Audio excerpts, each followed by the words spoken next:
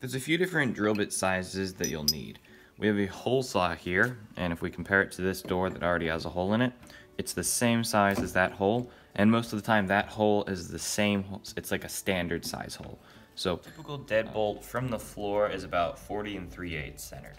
Now we're gonna mark that right at 40 3/8. So you got your template right here. What you do is you fold it on the line, you bring it there, and then this is our 40 3/8, and then we bring it there, and then we take an awl and punch right there. But this has a lot of play in it. What I did is I just took a ruler, measured 2 3/8, and put my mark right there so I know that it's right where I want it to be. Used an awl just to tap in that marking hole so our drill bit has somewhere to lead into. This bit is dull, so I'm gonna go ahead and drill my pilot hole with a little bit of a sharper bit, and once I get this straight through the door, then this has no way that it can veer off. Now let's see if I hit the line on the other side, and that looks good. It's a little bit below, but that's good enough. It's only like a difference of 1/8 of an inch. Now we'll start drilling with the hole saw.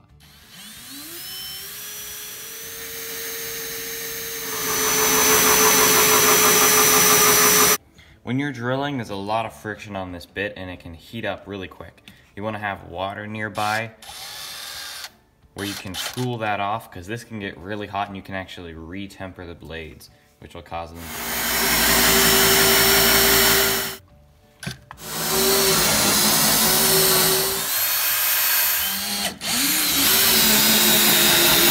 So we're getting close to the end of the throat of this hole saw. You might be wondering, what if your board is thicker than that? Which in this case, this is. This hole, that this drill bit that sticks out, I will then come in from this side, and since they're all along the same axis, they'll meet perfectly in the middle. Now we'll start drilling from the other side.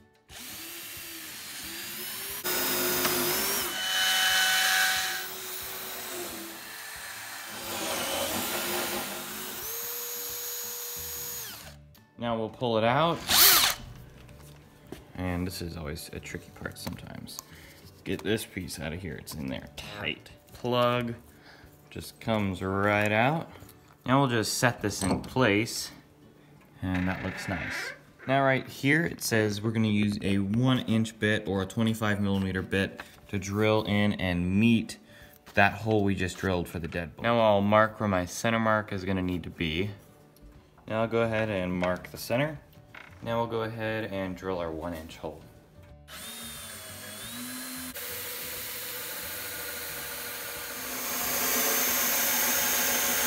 And just like all the other bits, make sure you keep this one cool.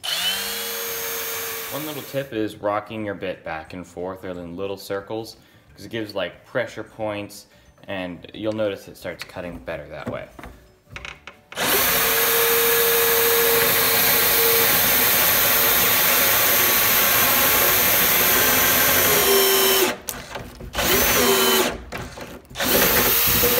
Just to keep the doors supported, you can put your foot at the bottom, and that seems to hold it pretty well. So this has a distance adjust, so if you drilled it at one of those two distances, you can adjust this to fit that. I think we're at the shorter distance. We put that in there. That looks. So I traced the outline of the faceplate right on there, and now here comes the hard part. Lots of chisel carving and lots of chisel work. So I made this wood mallet, especially for chisels, and I'm really excited to try it out. I haven't really gotten to use it yet, so this is a great opportunity to do that. I'm first gonna start by setting the lines, so I'll have a spot to work to. I'll kind of start from the middle and get those lines carved in.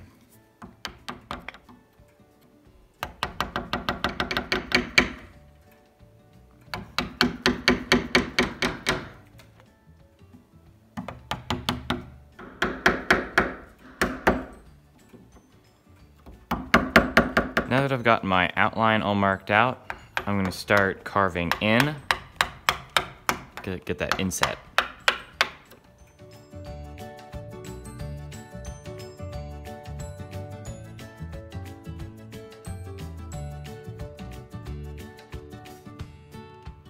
Just keep working the chiseling around.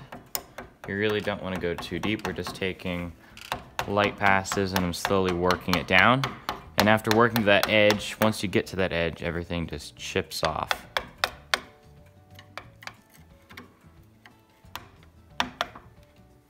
Alright, now this fits in there just right. It actually holds itself in there, which is nice. Everything is pretty clean. It's a little long, like you can see a 1/16 of an inch gap there. But that's 100% fine. The actual deadbolt in, there's a little bit more thickness to it. There's a plate right here, so I'll need to carve in to match that.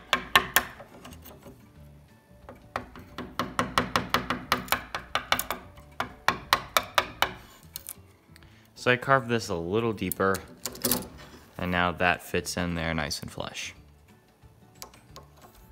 Now we'll go ahead and mark where we're gonna put those screws. Now we're gonna use some of the hardware. These are the 2 wood screws. See, you got coarse teeth on the front and then it goes back to fine teeth. That's actually really cool. Now let's go ahead and put these screws in.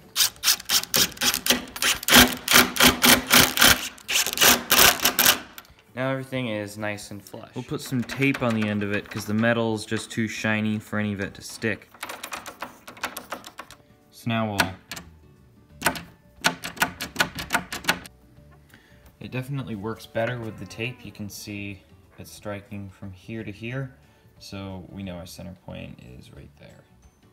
So now we'll punch our center hole. Now I'll go ahead and drill out where the deadbolt's gonna go in the second door.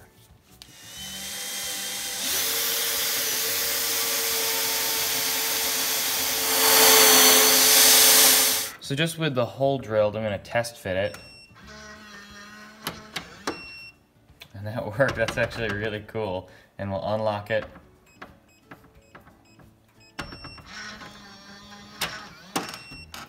There it is. That's really cool. If you had a pre-drilled door where it already has everything chiseled out, it came with this where you could put it in there, but this would be so much work, a lot of chiseling to get this to fit, when really all we need to do is the chiseling for this faceplate, and then that's it.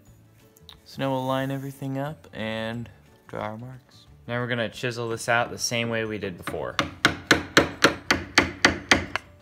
Everything fits in here really nice. I got that all carved out, it's screwed in, and that's in place. Now we can go ahead and take the door, close it, and then it's that easy, it locks, and then we can unlock it. And that's slick.